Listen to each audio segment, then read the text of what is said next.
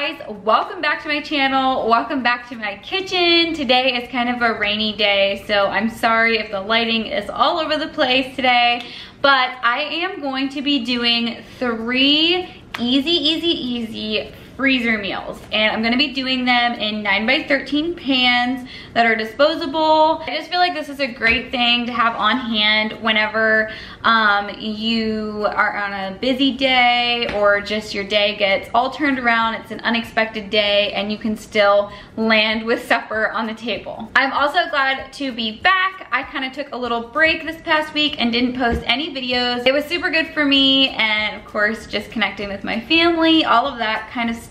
You gotta take breaks every once in a while. So I'm glad to be back. I know there was a lot of you that sent me messages just checking in to see if I was okay, and I am definitely okay.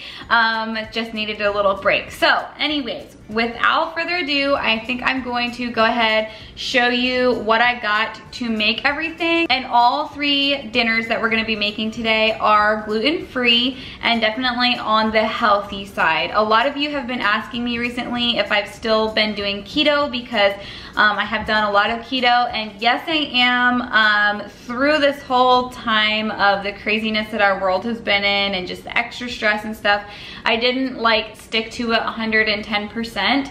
But I am still on that track, and if you are somebody that eats more low carb, you could definitely make a little bit more changes to these. They're not extremely low carb. The one is, but the other 2 are not as much. I know a lot of you have been finding me, so welcome. I'm sure that there is a lot of new viewers, and a lot of you have been saying that you have people in your household with allergies or just doing a little bit more healthy eating, and that's why you enjoy these videos. So I'm really glad that you're here, because those are the cases in our house as well. Anyways, let's get rolling. I'm gonna show you what I've got going and what we're gonna make.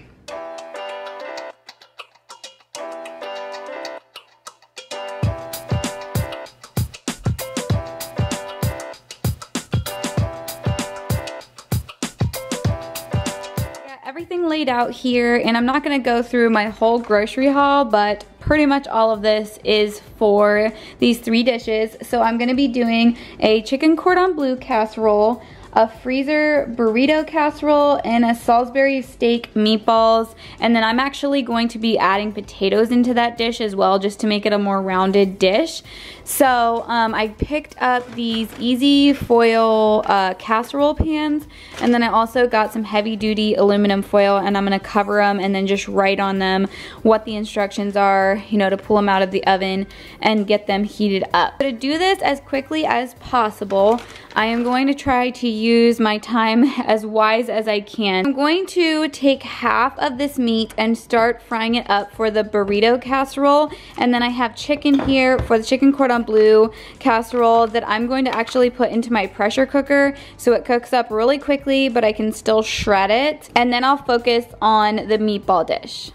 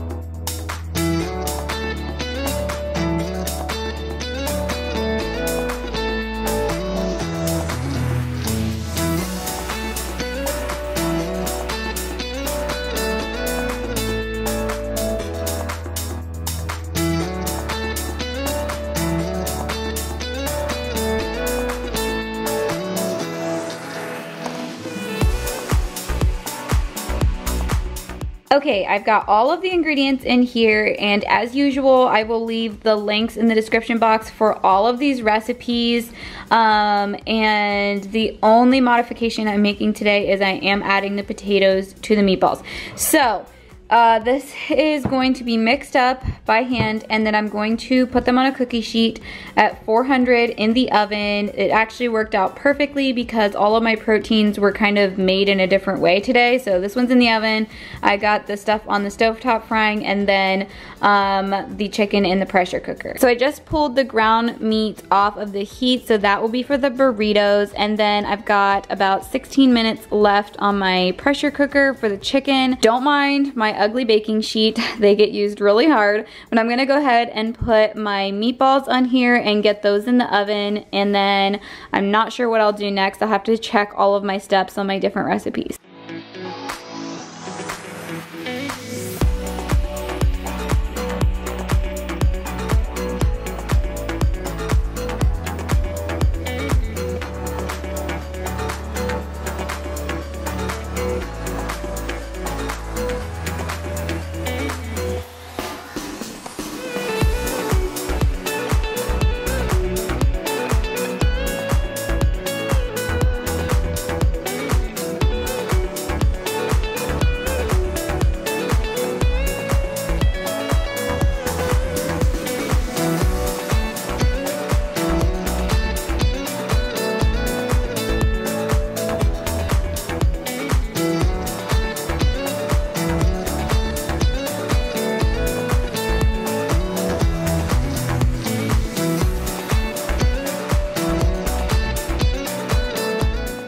Meatballs are in the oven. This here, I wanted to make a little side note. I did not salt at all, just because it's going to have a lot of other things with it, and I don't like to over salt my stuff. Same with the chicken. There's gonna be a lot of salty stuff that goes along with it in the casserole. So I just put some water in there and did it on the poultry setting for about 20 minutes. It might be overkill for tenders, but we'll see. I always just kind of check it as I go. So next I'm actually gonna quickly cut up my potatoes that I'm going to be mixing in with the meatballs, get them going, and then I think we're going to assemble the burritos. I think I can just go ahead and do it. I think I have everything ready. I just need to shred up some cheese.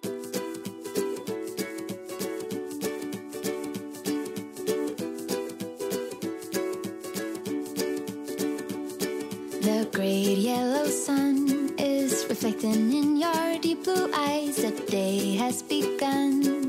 You spin around, you laugh to yourself, and I see you shine in every color, resting your head in my arms. You sing la la la la la la la. Since I'm gonna assemble this, I'm going to add in some chili beans and just mix it right in with the meat here in the frying pan. And then I'm going to go ahead and grease my pan that I have over there that I'm going to be putting all of this into. I would definitely say that this is the easiest recipe out of these three. Super, super simple, but also just filling and delicious. So basically the reason it's gluten-free is because I'm going to be using corn tortillas. I would, if you have a gluten allergy, just double check your tortillas, make sure that they are truly corn, and then also double check your chili beans, because sometimes they do add in you know, flour or just other little fillers that would have gluten in them. So I'm going to be putting a layer of this in, and you could use the big tortillas. This is what my Aldi had. That's where I get most of my groceries, and I thought maybe I could actually make them fit in here better. So I'm gonna do a layer of those on the bottom, do the beans and the meat, another layer of the tortillas, and then top it off with salsa and cheese. And then when I pull this out and actually bake it up and we eat it, we'll probably also top it with some other things like sour cream and stuff like that.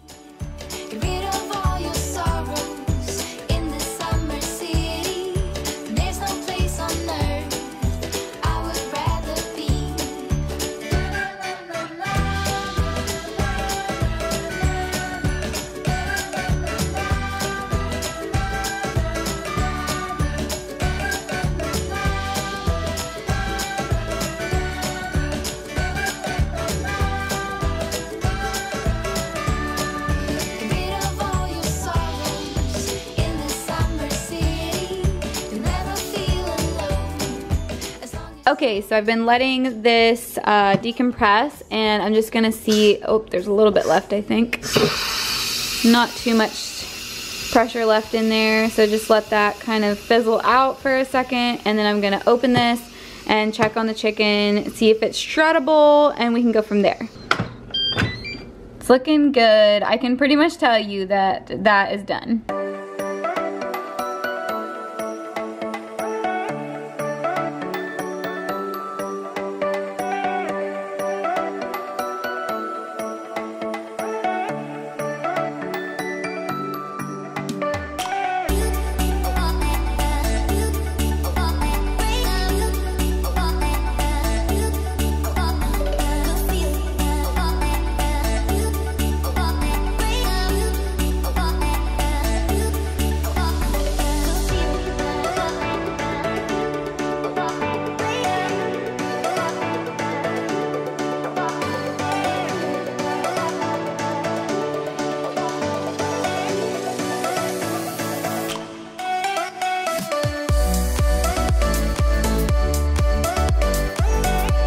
The meatballs are out. I'm kind of letting them cool down while I do this next step. So I shredded up the chicken, got the creamy part done with this, and now I'm going to be cutting up Swiss and then Black Forest ham.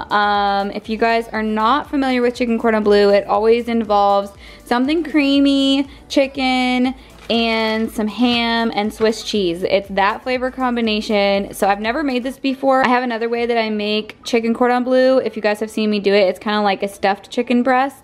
And that's my kind of my own recipe, but this one I am following. I'm gonna cut this up, mix it all together, and then this is pretty much ready to go into the pan.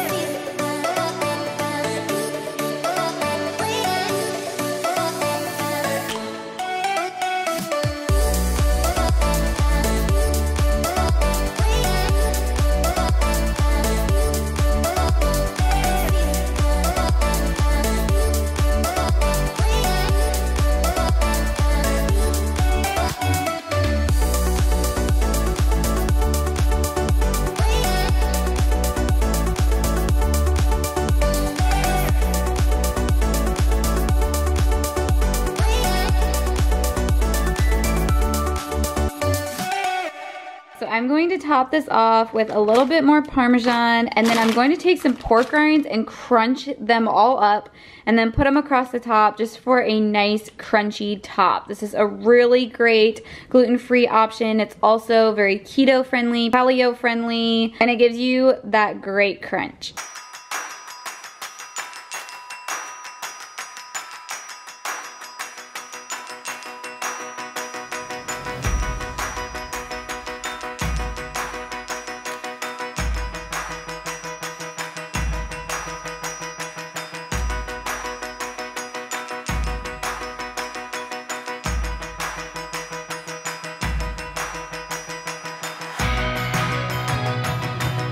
Okay, I've got my potatoes boiling back here, so I'm gonna get them soft, and in the same pan that I fried the burger in, I'm actually going to turn it on to medium heat and then put all of these sliced mushrooms in. So we're gonna be making the mushroom gravy part that goes with the Salisbury steak meatballs. A little bit of a mouthful.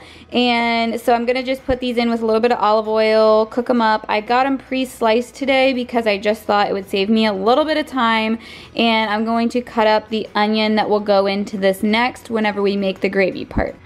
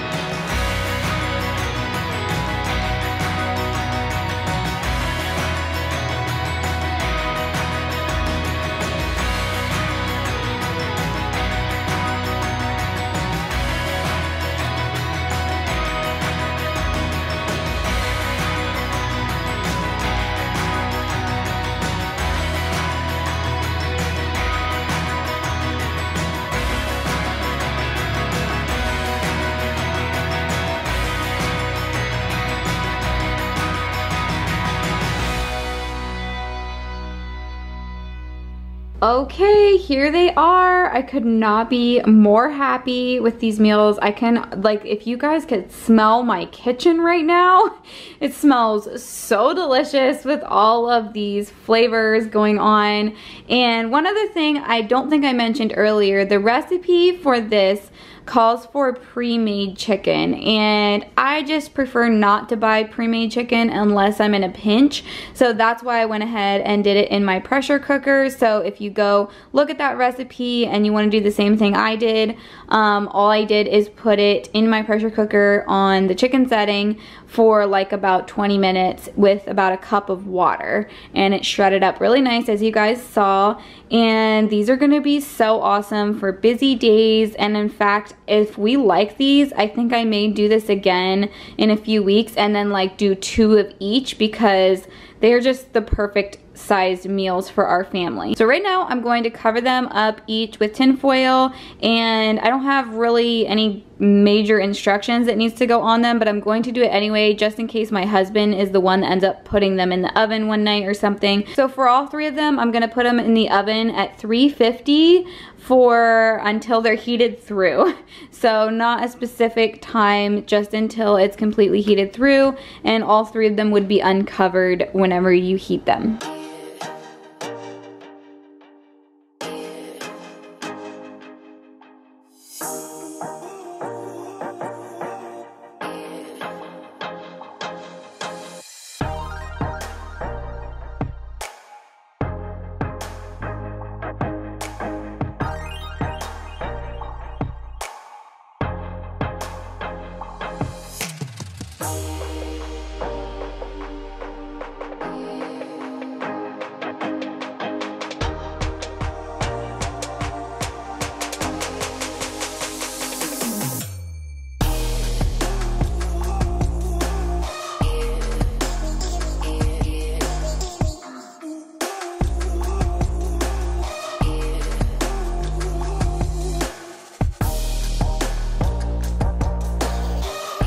Thanks so much for joining me today, guys. That feels great to put stuff in my freezer and know that I have easy meals whenever I need, and it all looks so good. It makes me so hungry right now. But I wanted to say, if you are new here, don't forget to hit that subscribe button. Also, don't forget to leave me some comments below. I love reading your comments and responding to the ones that I can.